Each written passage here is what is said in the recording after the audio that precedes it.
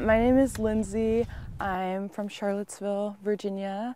I'm starting my master's at Utah State University in the fall. For me, being out here on this project, this is not like my project, I'm a small piece of this puzzle. And I also have my own separate project that I am doing research for, and I'll be writing up papers for that, and that will be what I defend at the end of my 2 years at Utah State. I'm gonna miss being outside in nature all the time. I was kind of nervous about living out of a tent with no running water for 2.5 months, but it hasn't been so bad. I would definitely like to do more field work. I think there's a lot of really cool science being done in the field looking at people's effects on wetlands and things like how do storm events affect the ecosystems as a whole. I think those types of things would be really cool.